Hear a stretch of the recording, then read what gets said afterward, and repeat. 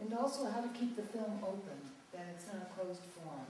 You know, through that juxtaposition and those little eruptions that occur with different mediums and different colors. The whole form of this rug, you know, I can't even really enter it because there's no hole for me. So there have to be little mistakes or little spaces that the viewer can then enter.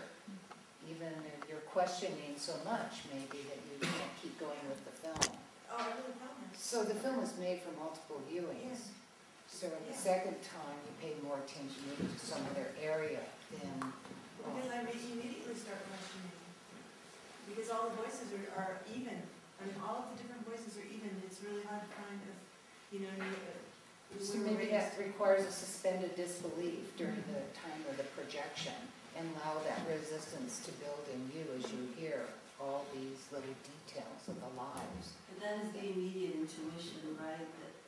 The intuition of resistance that isn't so radical. I overheard you speak with Elaine earlier today. You wanted to talk about something that was radical, but deep within me, I didn't find it was radical. It was very intuitive, sort of always there. And this movie definitely inside of this resistance to sort of enjoy the paradise and paint, but to certainly resist it at the level that I think you're trying to sort of present here. So. Yeah, I think I've really said, let's do something. You know, let's leave our studies for 1 day a week if we need to. 1 hour, Wolfgang permitting. You know? No way.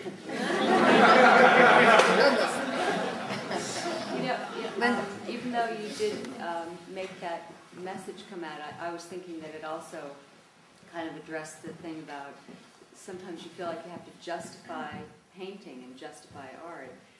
I mean, well, you know, Matisse was writing the letters and all this was going on, he was still like, look at the beauty of the surroundings. So it sort of, it worked on that level for me too, because sometimes I feel like you almost are pressured to justify yourself if you don't want to do something about a resistance. I mean, or, you know, if you don't want to make a piece that's political in some way, you know, is that you feel almost guilty sometimes. Yeah. I mean, I think you can do both. Sure, so. And there's room enough for every Yeah, so I form think of it art, made that isn't there? clear too, that it's just painting. I mean, there's nothing really wrong with just painting. I mean, you know, you question, you know, I mean, who knows, maybe he was helping somebody. I mean, you never really know what somebody's doing. Yeah, you know, and, who are we to bread judge and anyhow? roses. Bread and roses, yes. I think the film does a really cool job of not just showing like the possibility, but maybe even the necessity for the woman warrior. And I was just wondering, like, what you made of the Pentagon's recent attempts to take women out of service roles, considering that we've now recently discovered how much of, you know, the U.S. war machine depends on female active soldiers.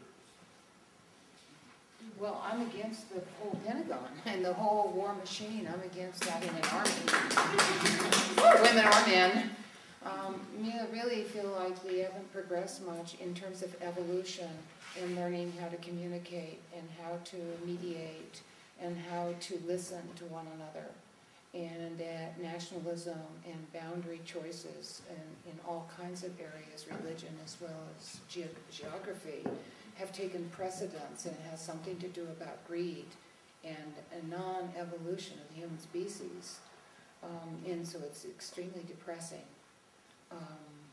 You know, after all these years and after all these wars and after great leaders like Martin Luther King and like Gandhi, who have shown us other ways, that we are not following those ways.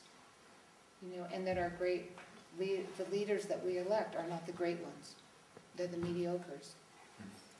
The president of the country. That is not a good ending, so we have to get another question. Last one, yeah. So, can you give a sneak preview of your next project? Yes. It's a good ending. Save the night. The preview is lesbian resistors. Dun, dun, dun. Why? Because I searched all through Cassie for a lesbian resistor because I want to bring my sexual preference into the film as well. What did the story that I heard? Nobody cared about sexual preference or sex during the occupation if you were resisting. You know, you're worried about your life. You didn't worry about sex, and it wasn't something that you even had time for. He watches the Hollywood movies under resistance.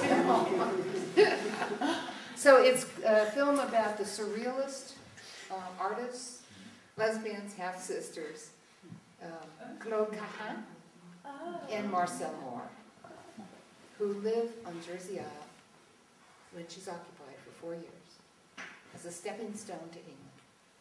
It's very close to France, about 11 miles from France. And they continue to make their art, but their resistance activities are so creative. They are so, they're like an art form. And that's how they put art and resistance together. So that's the new film. Okay, thank you very much.